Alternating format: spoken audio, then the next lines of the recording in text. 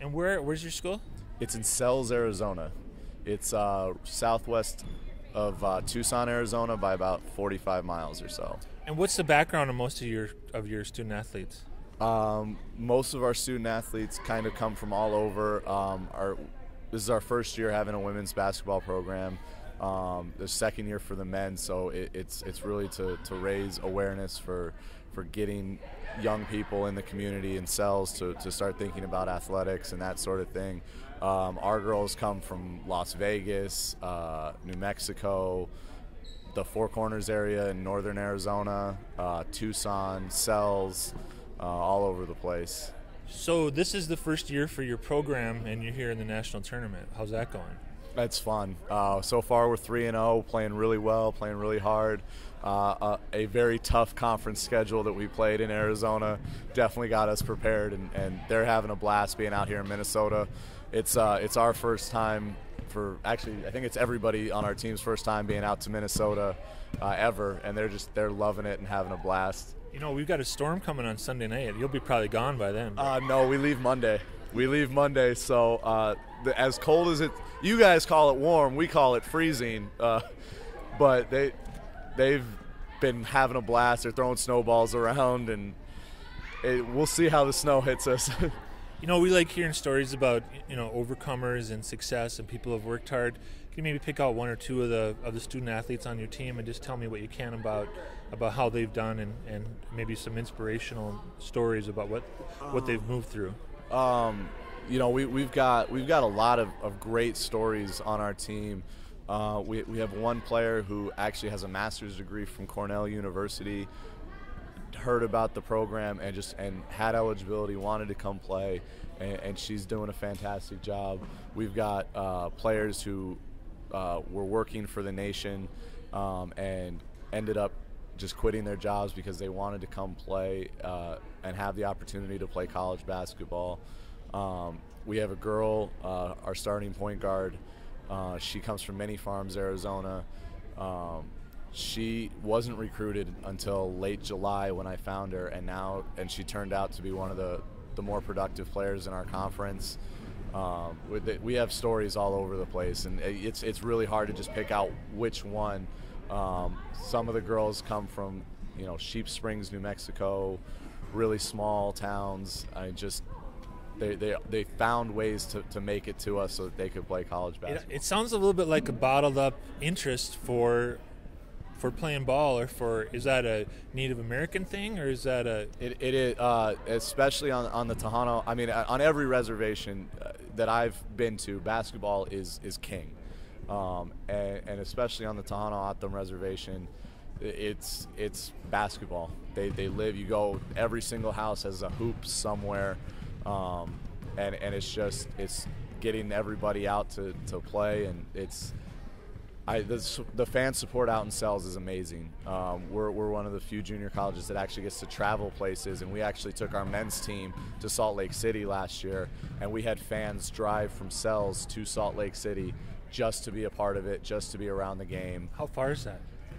Oh, that's, it was a 3-hour plane ride from where we were. I think it's a 10-hour drive minimum that they drove all the way up through. I mean, southern Arizona to mid to northern Utah. They got there, and they were there during the game and cheering us on. How do you like your chances for the tournament? I like them. Our girls are playing really hard. There's some good teams in this tournament, and everybody's just here having fun and playing hard. I really like what we do and the way our girls are playing right now. They seem to be on a nice little roll. Thanks, Coach. Thank you so much. So, would you be willing to ask the girl who came from Cornell and then wanted to use up her eligibility, if she'd be willing to talk to us? Is she here? Darlene, come here. I don't want you to, tell her she's got to do it, but I'd love to hear the story. Hey, you got to talk to him. I'm JP Rennquist. I'm with the tribal radio station here. Darlene Danehy. And what's your name? Darlene Danehy. Okay, Darlene, can I ask you a few questions? Sure. Okay. First, if you can just tell me your full name and spelling. Okay, Darlene Danehy. It's Darlene Danehy. And what's your cultural background, Darlene?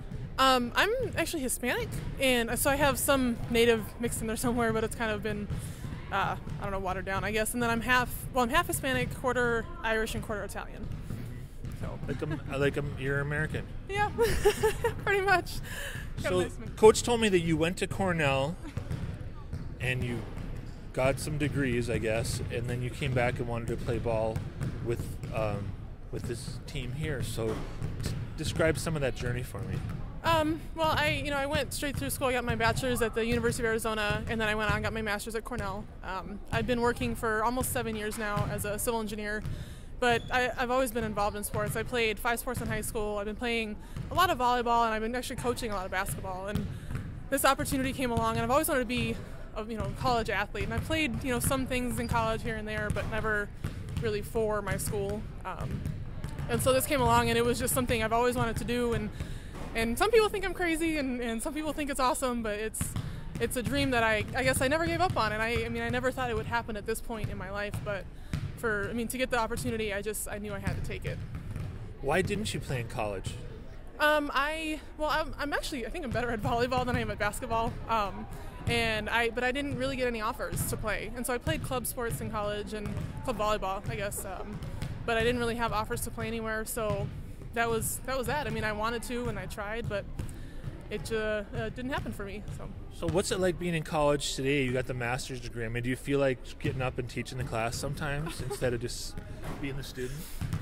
There are some classes that there are things that I kind of know, and it's not as difficult for me. But I'm taking, right now, I'm taking the Tohono O'odham language class, and that's obviously something I've never dealt with before. So I'm just a student there. I have no way that I'd be able to teach things, and I'm trying to find different classes that are new to me. So it keeps it interesting.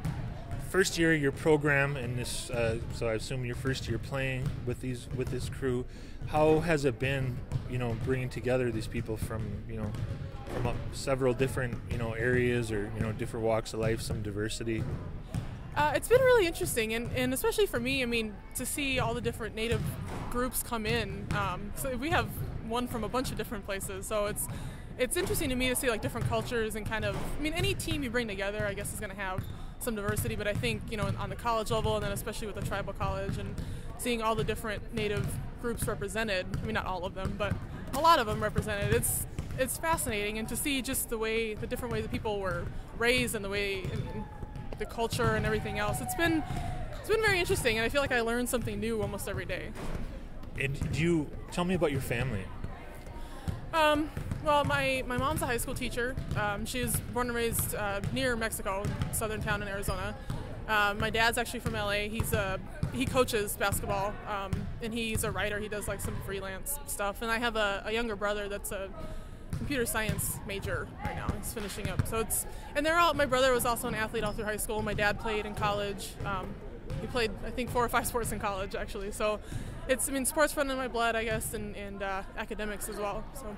How did your family respond when you said, okay, I want to take what was your degree in?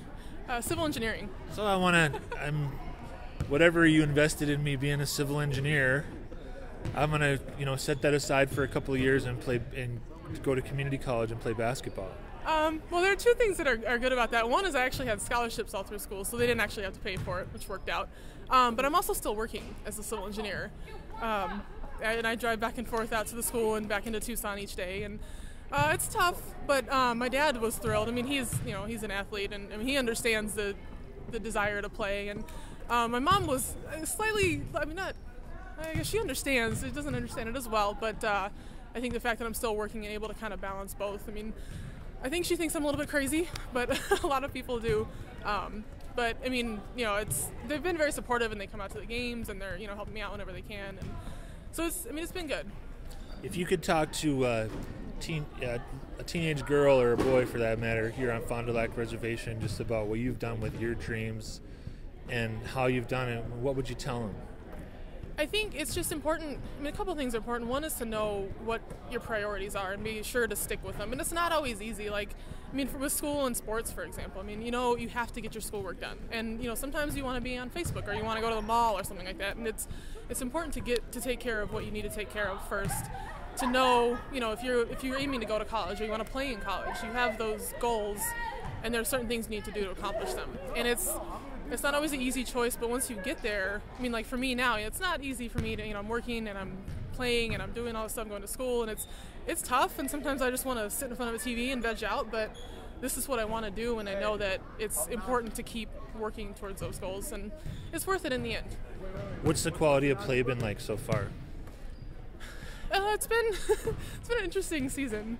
The coach said you had a really tough season in your conference. We did. We play a lot of schools they're very established, and we play some big schools in terms of numbers and size, and you know, we're not very tall, so it's been kind of interesting, and but it's been a good experience for us, I think, and we definitely improved as the season went on, and it was kind of hard to tell, and playing against some of the top teams in the country and that happen to be in our conference.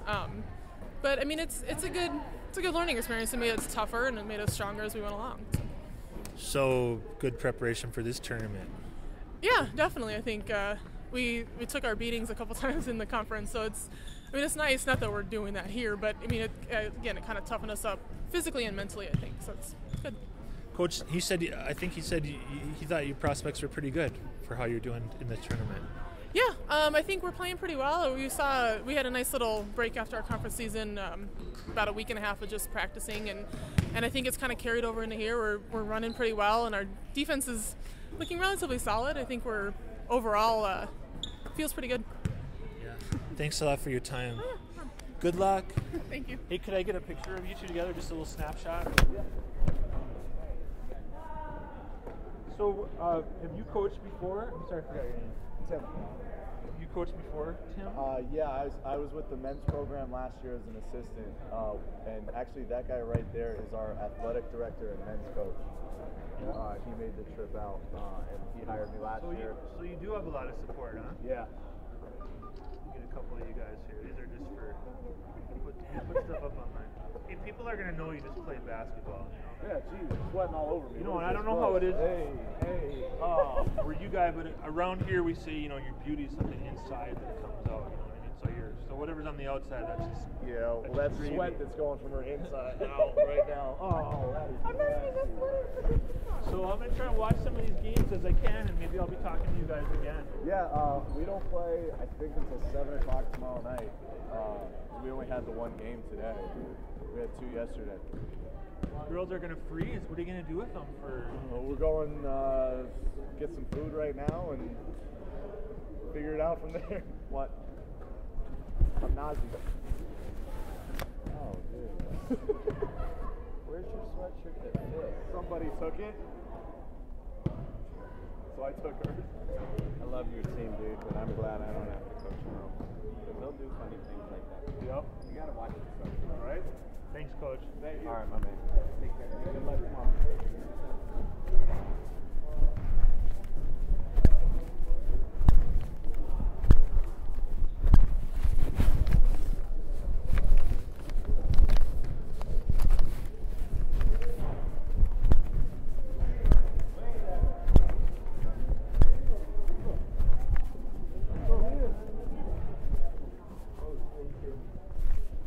Holding it together. Hey, did you guys ever get a roster for the teams? You know, like press packet. Could I? Oh, thank you.